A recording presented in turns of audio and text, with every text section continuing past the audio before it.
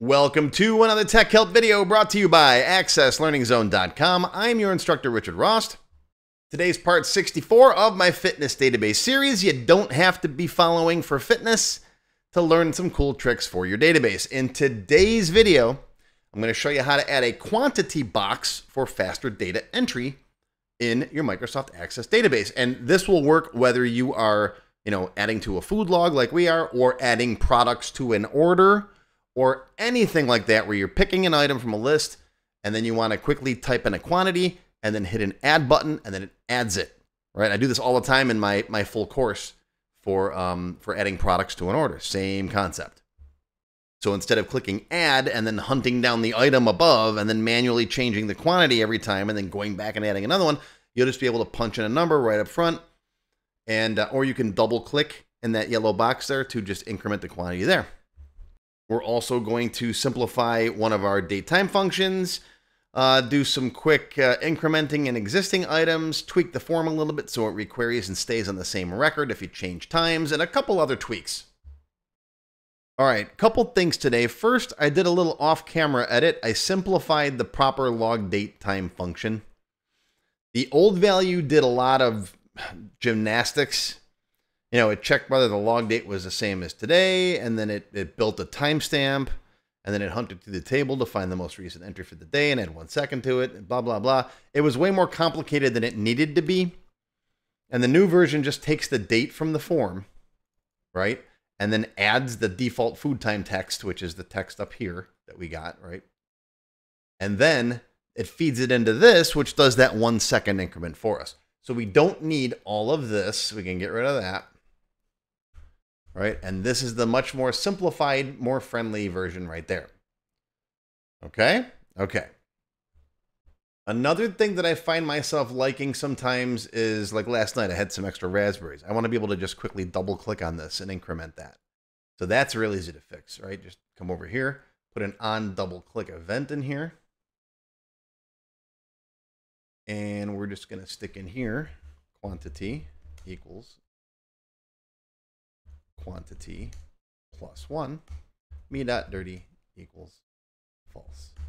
And that one's that simple. Close it down, make sure it works.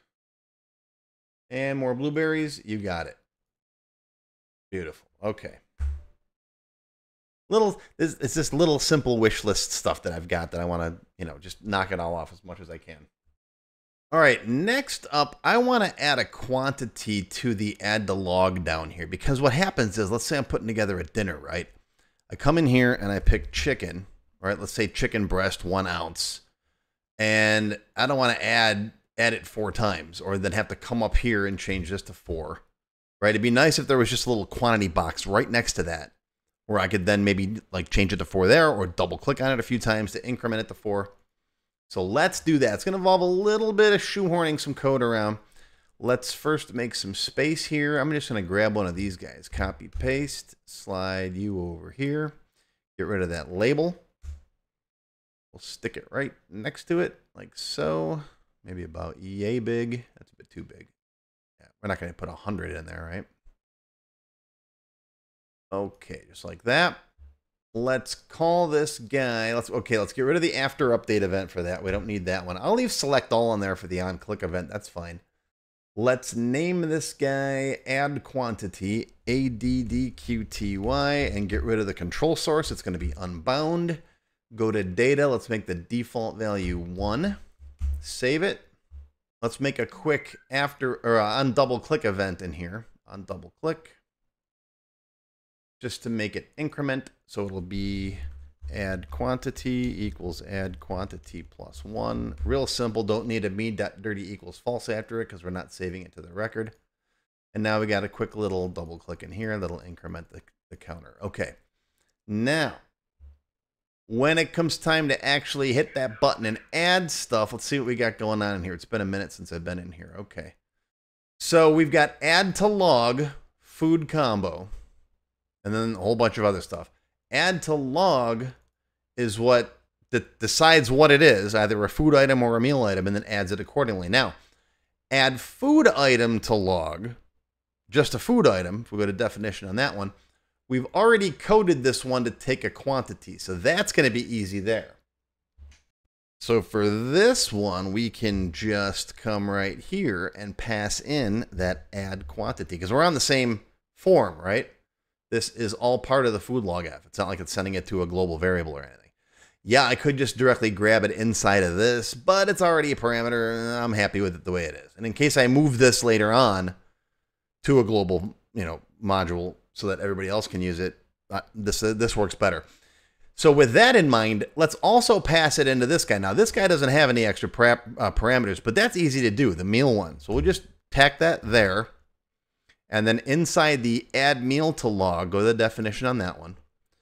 And then right here, always add it as an optional if you're adding it after the fact, because you don't know who else has to use this guy and isn't passing that parameter in. Optional quantity as a long equals 1.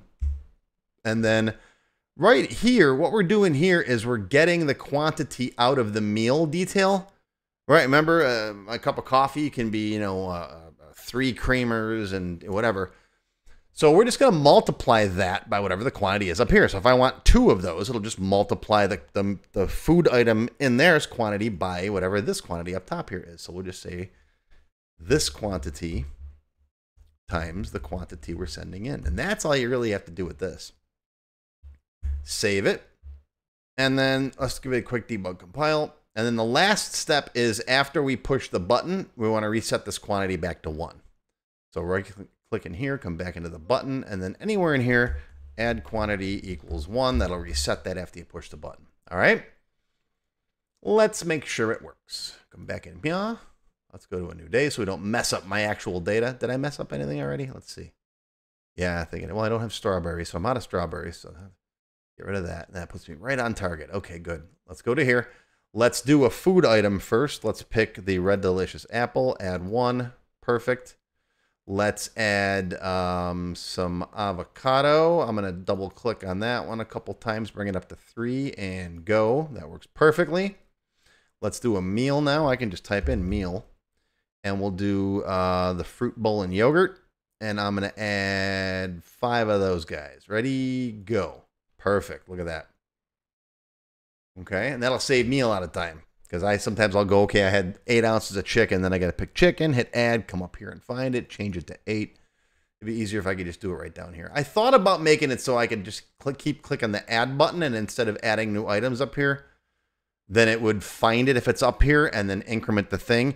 But then you got to look at the timestamp too, because let's say I have yogurt for lunch and then yogurt again for the night. So then we have to look and say, okay, is it within a minute of this guy because of that seconds trick we play? It was a lot of moving parts. I started doing it that way and I'm like, it's just easier to just put a quantity down here. Right? All right. One more thing I'd like to add. If I change the time of something, I want this list to resort, but still stay on that item. So for example, if I change this to 11:30 p.m., right? I want it to resort as if I hit the requery button, right? But stay on that item. We already know how to do some of this. Right now it works if we move it to a different day. Whoop, I didn't mean to do that. If we do this and I say, let's do it to tomorrow. So that would be 12:10 at 4 p.m., let's say. It goes there and we're on that item. That works great. But what if it's on today's date at 4 p.m.? All right, it still does that, but only if it swaps days. If I change it now to 11 p.m., it just doesn't do anything. So let's edit that. Now that's going to be in this guy's after update event,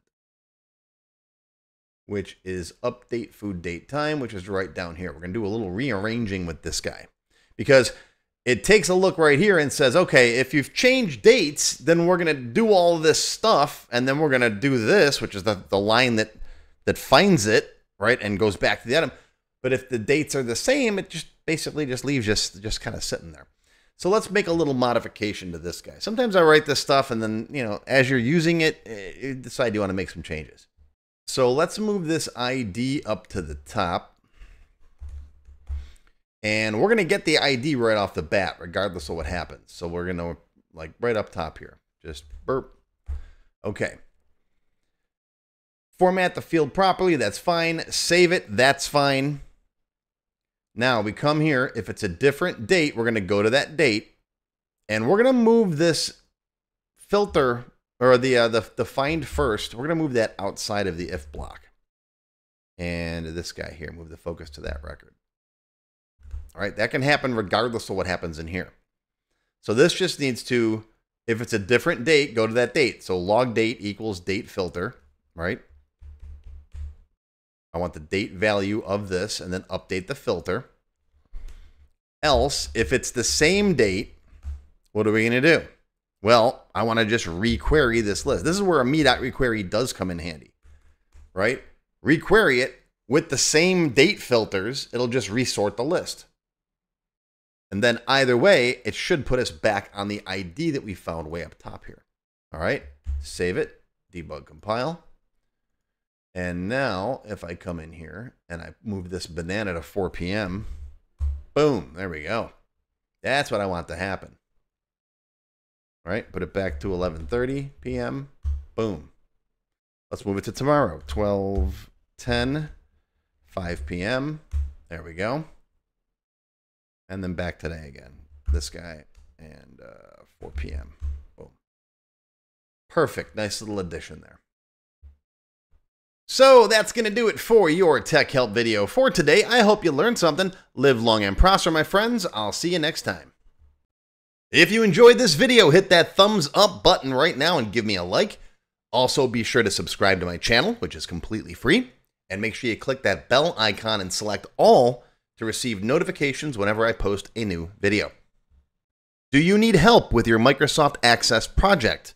Whether you need a tutor, a consultant, or a developer to build something for you, check out my Access Developer Network. It's a directory I put together personally of Access experts who can help with your project.